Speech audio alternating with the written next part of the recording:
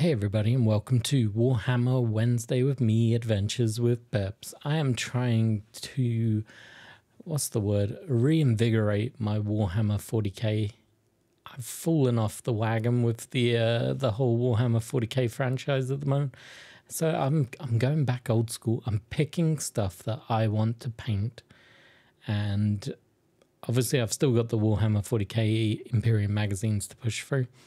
But they're not doing it for me, and I think because of that I lost a lot of momentum with Warhammer 40k in general. So I've gone back to doing stuff that I want to enjoy, which is going to be the Aeldari of the Aedan Warhost and Genestealer Cults, and of course some Orks. There's going to be some Orks in there somewhere, but for now I'm looking at painting up Tyranids, Genestealer Cults, that kind of stuff at the moment. I'm very much feeling it, the alien vibes. So I've dug up my old Genestealer Cult models. I only had one squad, unfinished painting, of course. I then have a ton of Genestealers spread across Space Hulk. I've got Lost Patrol is another one that's full of Genestealers. Like I said, Space Hulk. I've also got the Space Marine game, the board game from Target, which is full of termagants. So between that, I have a pretty good sized force of something. I need a codex to work out if it can actually become a force.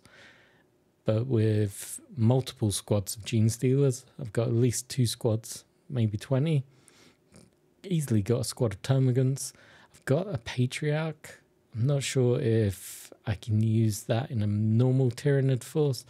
Like I said, I've really fallen off the 40k wagon, so I'm gonna see if this paint scheme gets me back into it. I'm not picking any hive fleet in particular. I was looking at Leviathan because it kind of looked weird and creepy, the white, the purple, but I didn't like it too much. I also looked at the old school color scheme where it was purples and pinks and blues. That also wasn't doing it for me, but I do like purple. I'm very much into purple, so this model is going to end up being very purple, and hopefully by the end of it I'll have a model that I like, and if I do, I will do all my Genestealers in a similar colour scheme, and hopefully you'll like it too. Make sure you drop me a comment to let me know if you do or not, and we'll see how we go.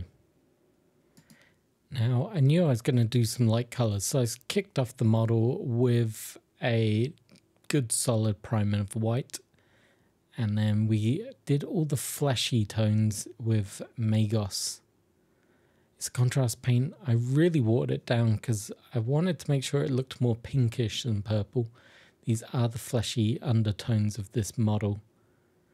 And I made sure I hit the feet, the hands, the head, the little weird veiny things on the arms. I'm not entirely sure what those ribbed areas are. I'm just going to call them fleshy areas for the rest of this video. But yeah, nice, simple, going over it, just one hit. I want to see how it dries before I added it anymore. And whilst it was drying, I grabbed the Luxion purple and decided to paint the whole body, which is where we are now. Now, this is a lot of purple. It's maybe more than I actually planned for. I'll be honest here. And it's worrying me at this stage. It's definitely at the ugly stage. I'm just going to keep following my ideas as they come along, but yeah, I'm a little bit worried at this point. I grabbed the flesh Tira red, and I'm going to do his tongue with that, and then I'm going to water it down and use it on the fleshy areas again. Things like the veins on the forehead, the ribbed areas on the arms. I am a little bit worried. This purple has come out a lot stronger than I thought it was going to, and it looks weird. I think the base being white as well is not helping me. It's kind of washing everything out.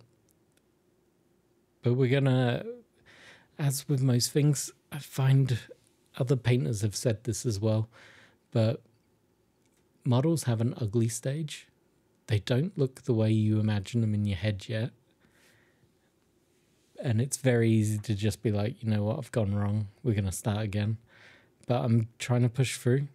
The fact that you're seeing this video should probably tell you that I'm happy with the last results.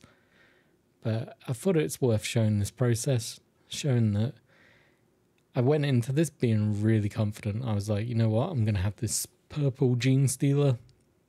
It's going to be so cool. Got this purple color that I really like. Give it some fleshy tones. I'll have it working with my blessed Wormlings Genestealer Cult. I'll have a sweet ass army by the end of the year with very little effort. And now that I'm painting it, I'm like, ugh, is this color scheme actually going to work? But we'll see. We'll see. Now, I'm trying to pick out areas that would have slightly more color to them, as it's meant to be a fleshy tone. So, as you can see, I'm grabbing the veins on the forehead right now, and I'm doing all the shadowy areas on the hands. But yeah, I'm really unsure. I keep stopping and staring at this model as I'm painting it, and I'm like, what am I doing? I'm just making a mess. Is this like gonna look crap at the end of it? I hate second guessing myself, but sometimes you have to. Like, I was blobbing that in, and then I'm like, what am I doing? This is way too dark. Way too dark. So I dried off the brush, absorbed some of it up. I am probably going to hit it with some water to water it down.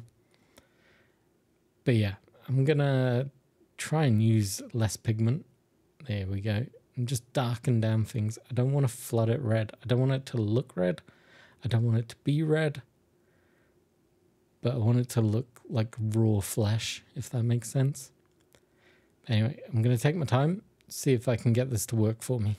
But yeah, I'm getting worried. I'm not entirely sure this scheme is working. I'm now using Iodine yellow on the eyes. I don't know why. I think it's just going to look otherworldly. What am I doing? I honestly don't know.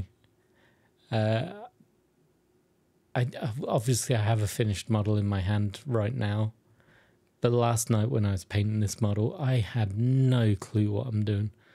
Now grabbing Gullum and Flesh Shade, and I'm going to do all the claws with this and the teeth. It's terrifying me right now. I'm just looking at this purple. It's not dried the way I thought it was going to. Over the white prime, it's so bright. It's the same color as the curtain mat that I'm painting over. I'm not sold on it at all. I'm like genuinely worried at this stage. Am I going to have even a video at the end of this? Am I going to be painting for half an hour and have nothing to show? Or will I actually be able to make a video out of it? These are genuine feelings that I'm having. If you ever feel that way when you're painting a figure, make sure you drop a comment below. Tell me how often it works for you.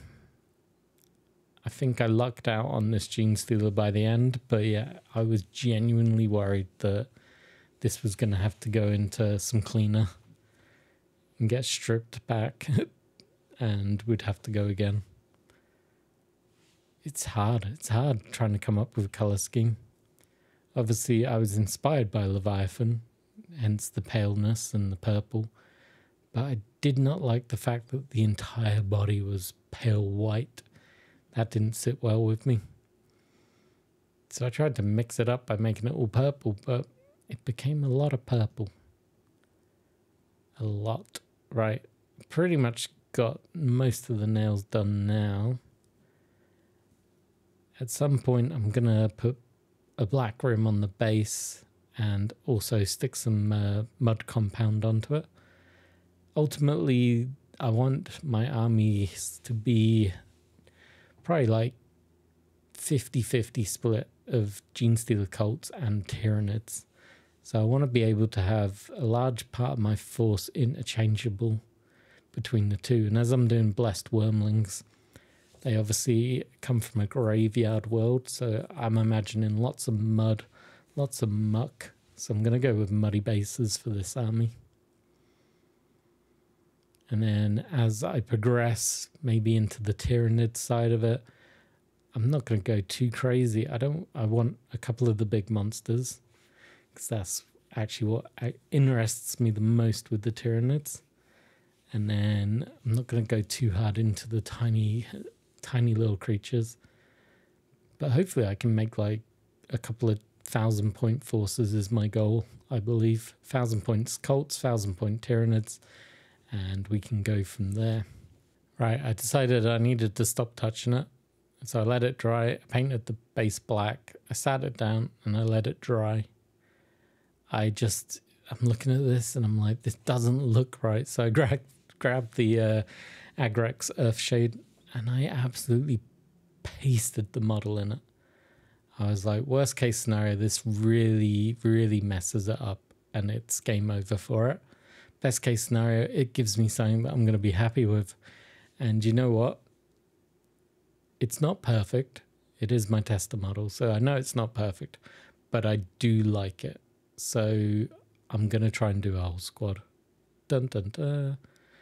I know, crazy, right? I'm going to do the rest of this set of Genestealers, which is from Lost Patrol.